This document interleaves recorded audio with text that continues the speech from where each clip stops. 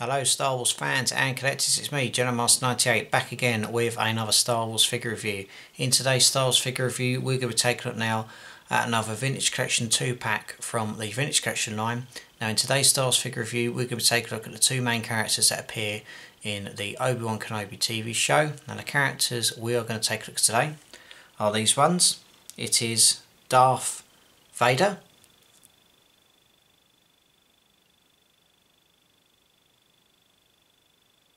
And the other character we're going to take a look at is Obi Wan Kenobi. Now as you can see, these figures represent the final showdown of these two characters dueling. Obviously I'll just get Vader and Kenobi and obviously just put them alongside one another. Obviously these characters are obviously in their element in terms of obviously the final showdown in the Kenobi series, obviously where they're fighting on that planet, and obviously Vader sustains some heavy damage in terms of his chest plate, his helmet and the back part of his back. Really nice sculpted detail on both figures in terms of obviously Vader's damages that he was caused to him and everything, with rocks and the saber hilt being hit and obviously the lightsaber cutting his mask there as well. In terms of the Kenobi figure, really nice likeness to Ewan McGregor. Obviously I've reviewed a previous version of Kenobi's figure from the Kenobi TV show. I'm still not a fan of the lightsaber, I must say. I think it's a little bit slim in terms of what you're getting. You think some of the old school Kenobi figures we've had from Revenge of the Sith, especially where the lightsaber's been a little bit thicker. But it is what it is. I think in terms of the lightness and obviously the feel of the figure is nicely done, but I'm still not sold on that lightsaber. So these are the two figures we're going to be taking a look at in today's review. Before we take a look at these figures, I'm going to show you the packaging that comes with this figure. As you see, or figures I should say, as you see, obviously like with the previous review, the 2-pack I've done, you've obviously got the main packaging for this set. So you've obviously got the Kenobi TV name at the top, obviously images of the character in action, and obviously at the front it's got Obi Wan Kenobi Showdown, Darth Vader, Duel's End. And obviously it's depicting the scene in the last episode of Kenobi. You've got some artwork on the side there of Vader, which is nicely done, and on the other side of General Kenobi, and on the back you've obviously got larger images and legal stuff of the figures. Unlike with the previous one I gave you a look at, 2-pack, you obviously can open it up and obviously display the packaging of both figures inside, so obviously you can secure it tightly and stop them getting damaged, which is nicely done.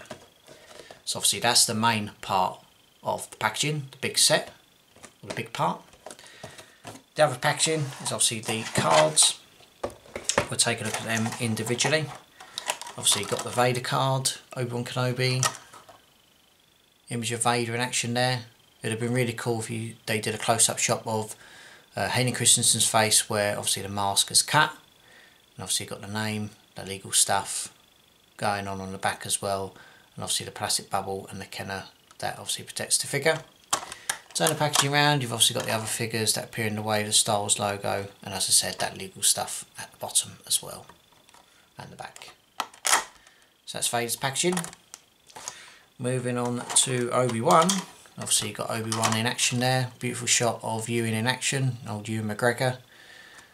Name of obviously the series, name of the character, the Kenner logo, and obviously his plastic prison that protects him, I should say. Star Wars logo at the back, legal stuff, and obviously the other figures in the wave as well. So that's pretty much it for packaging. I'm going to take a look at these characters in more detail. Start off with Darth Vader and then working on to Obi-Wan Kenobi. I have to say, I was really impressed with the Obi-Wan Kenobi TV show version of Vader that they released, but this one is even better in terms of what you're getting. Obviously this is Vader's damage that he sustained on that planet. Really nicely done on Hasbro's behalf in terms of obviously the damaged cloak at the back, the cut helmet, and obviously the damaged chest plate, which is nicely done. Articulation wise, he does come with movement at the top of the head, shoulders, elbows and the wrists. Torso is movable, movement in the legs, knees and ankles. Obviously he does come with his red lightsaber there, which is nicely done, really nice shade of red. and obviously he does come with a unlit version of the saber. I'll just give you a zoom in to show you all the major details on this figure. So I'll start off at the back first. Obviously you've got the cloak, which is slightly large, but obviously you've got some damage on the cloak there in terms of rips going on in terms of obviously his battle damage. You've obviously got the little hole at the back there where obviously Vader gets cut on the back by Kenobi, so you can see a hole there. And if I move the figure around, you've obviously got his legs and boots, obviously a large cloak there, and obviously you've got his iconic chest piece with everything going on, and obviously you've got the damaged part there that he obviously hit with the butt of the lightsaber, and obviously the main part is obviously you've got that beautiful sculpt of Anakin Skywalker underneath. Look at the paint in terms of sort of like the edging around where the helmet's been damaged. Got really cool bit going on there. Obviously you've got the half mask, and obviously it's very similar to the appearance of him in Star Wars Rebels, where obviously he is fighting against Ahsoka. But look at that, that is fantastic. Even the damage on the top part of Anakin's head, or Vader's head, as he is obviously transformed into the Dark Lord of the Sith. Fantastic detail going on. I just love the texture in terms of obviously even a little bit of cuts and the damage around the helmet where it's obviously been sliced is fantastic. Really nicely done on Hasbro's behalf.